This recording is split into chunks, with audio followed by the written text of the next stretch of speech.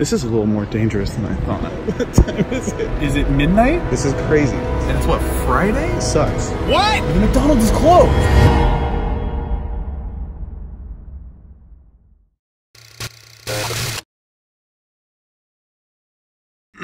I just woke up and I have no idea what time it is. And my instinct was to grab my phone and immediately check what time it is. But I resisted that. And I laid there for like 10 or 15 minutes just thinking, I have no idea what time it is right now. And I started to think, what's the longest I can go without knowing what time it is?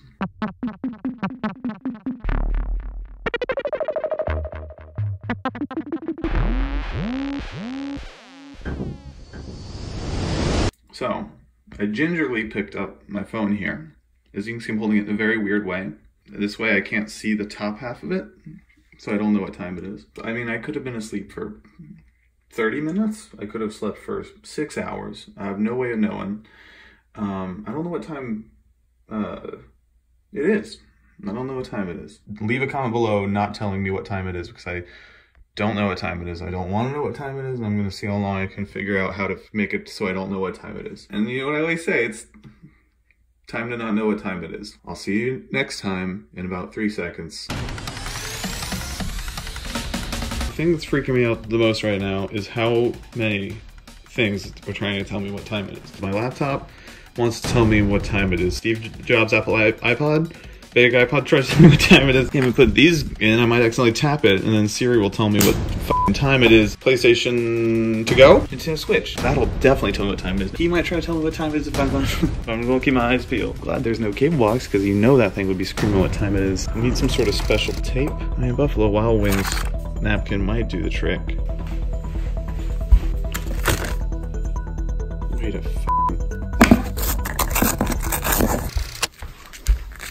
I gotta be very cautious. I'm approaching the...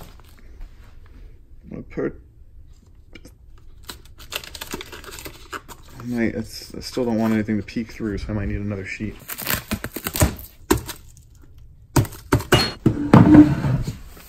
There's a big clock up here. Can't look at her. I don't want to keep her face down. It's like defusing a bomb. Important update. I have realized that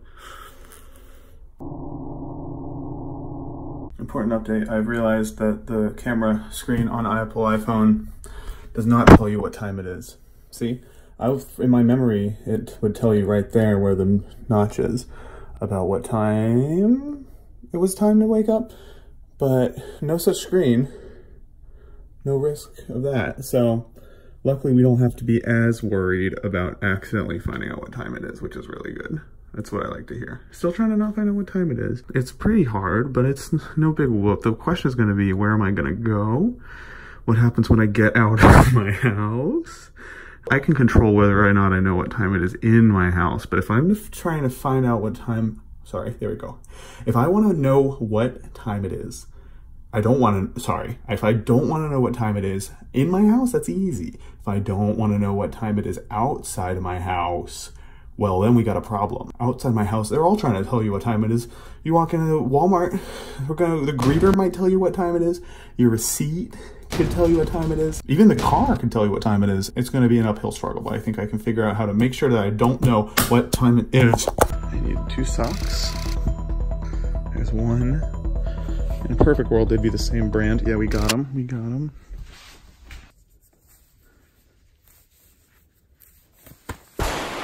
I'm coming to some troubling conclusions here.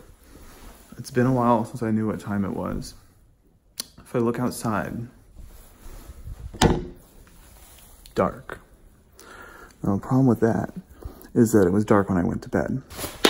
Here's the problem. I went to bed at 11 p.m. I think, but I had only been awake for like 9 hours. So when I slept tonight, which I did, I don't know if I was asleep for 30 minutes or 6 hours. I have no way of knowing. It's black outside. I can't see anything. And I should have told you this way earlier. I mean, I could have been asleep for 30 minutes. I could have slept for 6 hours. I have no way of knowing. I had a dream in the bed, so that's a good sign that I slept some amount of time. I entered an REM state, but where it gets messy is, again, I don't know how much sleep my body needed, having only been awake for a handful of hours the prior day, and so that's where it gets into some territory where you don't, up is down and right is up, and I can't figure out how to tell no, I don't want to know what time it is. So, can't make me mad by not telling me what time it is if I don't want to know. That's your problem. It doesn't seem to tell me anywhere in this car what time it is. I don't know how that's possible. I think it would normally be right here, but because the check engine light is on, it's not going to tell me what time it is, which is a minor Christmas miracle. I see other cars on the road. Now that's an interesting factor. That leads me to believe it could be as late as breakfast time, around as 5:30 or as 6. There's a car at the gas station. Oh, okay, no, sorry, I saw, it said 247 over there, but that was the price of gas, not the time. Is it midnight or is it 6:30? I only know 2 things. I don't want to know what time it is, and Walmart's always open. So what are the obstacles I should keep my eyes peeled for in the Walmart? I think any sort of doorman or any sort of temptress who's going to try to give me the time, whether I like it or not, going to have to clog my ears up and jam them packed real tight with some sort of tissue paper so I don't hear that. Son of a bitch. This could break any of a million ways. Is this a 24-hour Walmart? All bets are essentially off at this point. All right, we should have gotten this guy service 2,000 miles ago, but that's whomst among us is. Okay, now this is a very empty parking lot. Like a lot of emptiness. Like I'm talking sparse. I'm talking done sparse. I'm talking no cars. I'm talking, is this a 24-hour Walmart even? Because I'm starting to wonder based on the utter nudity of this park. Okay, here's some cars and trucks and things that go.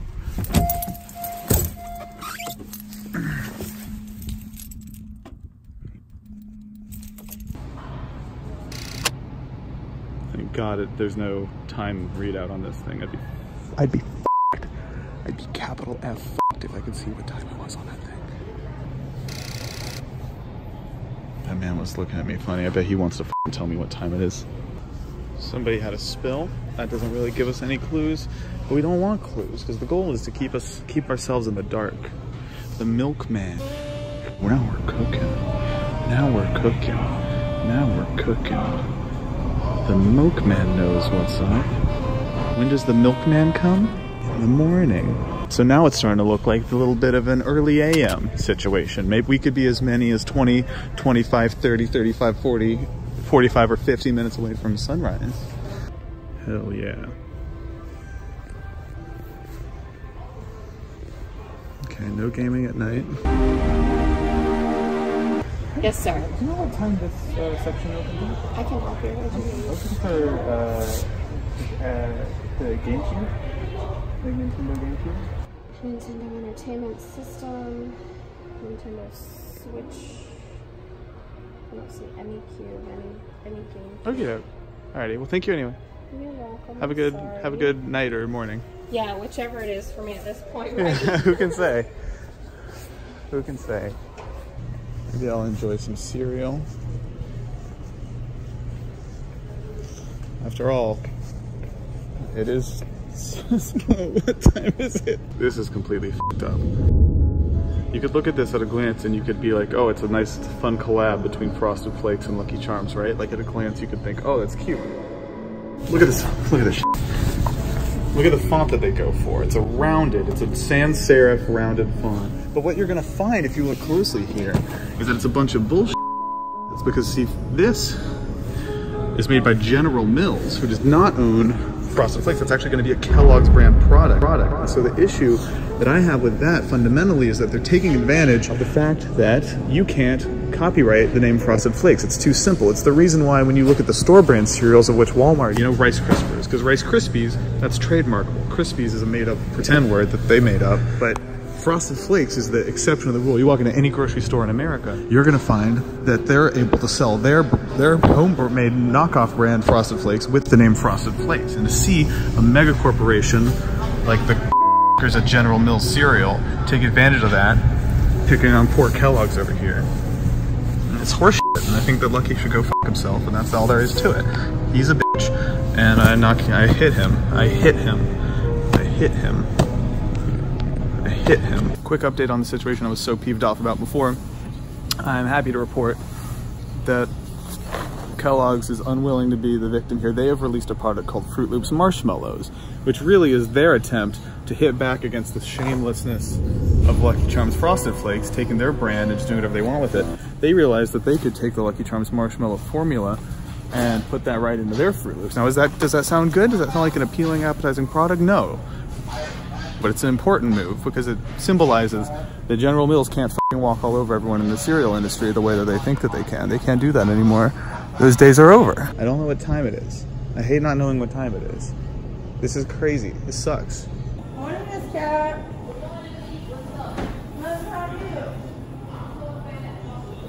Good morning. She's printing receipt. No.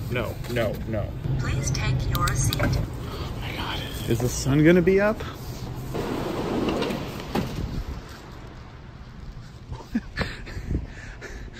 What time is it? 830-5222 AYE 2019. Bring it in at the Star Bar. And this Christmas ornament has been passed down in our family for generations. Ooh, let me hang it on the tree. No, it's very delicate. Restart your day at Bojangles. Bojangles delicious, made from scratch breakfast biscuits are served all day, so you can restart your day anytime. Go ahead, come into Bojangles and get your day back on track with 2 made from scratch steak biscuits for just $3.50. Bojangles, it's bow time. There's no time. What if I went to Bojangles?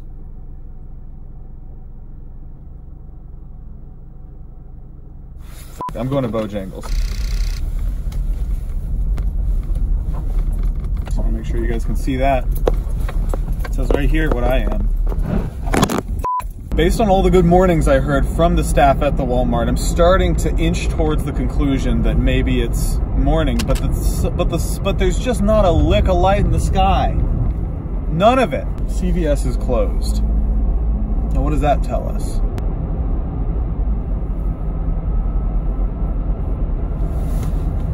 Not much. Head to Bojangles for our holiday family variety feast. I'm trying! And a half gallon of legendary iced tea. Bojangles, it's bow time. Is it? Is it bow time? I just saw 3 cars go by on this little highway. This can mean anything.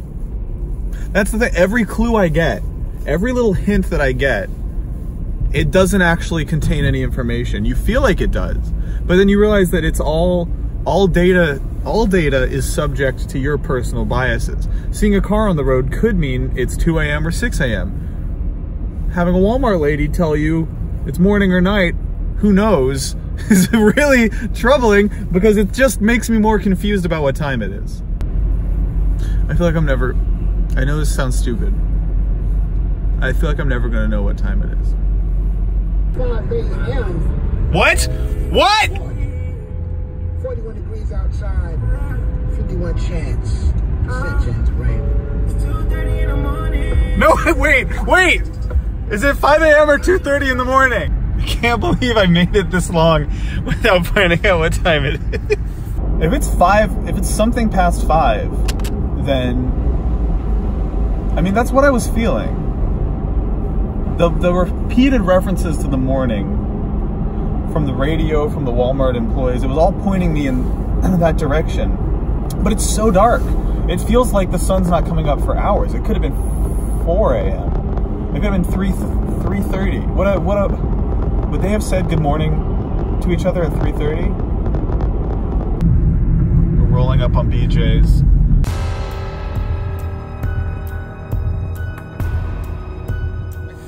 Okay, hours. Monday, 5:30 a.m. to 10 p.m. It's really the moment of truth here. Is it past 5:30 a.m.? The lights are on, but that just could mean there's employees in the bitch. Is it 5:30 yet? I kind of feel like no. Morning, Miss Cat. CVS is closed. Now what does that tell us? The milkman. Now where we're cooking. I just saw 3 cars go by. Have a good night or morning. Yeah, whichever it is for me at this point, right? Who can say?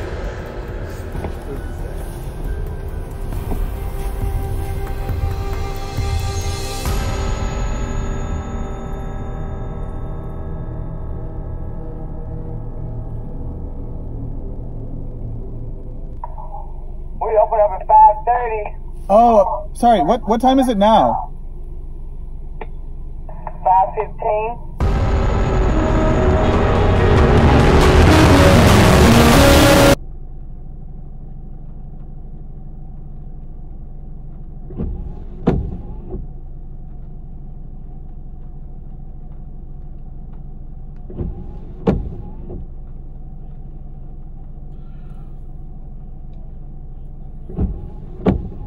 Me, I love Bojangles, bro.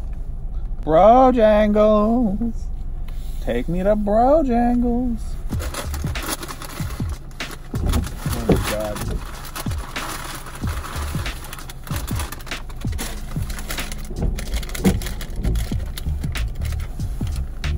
These are my beautiful bow rounds. Oh my god. The receipt says 5:45. So I guess, in that regard, this adventure wraps to a close. Thank God that I got here within just a few minutes of them opening, and that it wasn't like 2 a.m. because I was already hurtling down the highway towards Bojangles. Thank you for joining me on this journey. It's been a real emotional and physical roller coaster, and I'm happy to have shared it with you. If you enjoy this type of video, please let me know. Or even if you don't. What I'm trying to do on this website, what I'm trying to do here on YouTube is I want to follow my gut. And strike while the iron's hot, man. That's the main thing. I was laying in bed. I spent 15 minutes daydreaming about making a video about not knowing what time it is. And that's the trick, is just as soon as you have an idea in life, do it and act on it and make that content, make that video.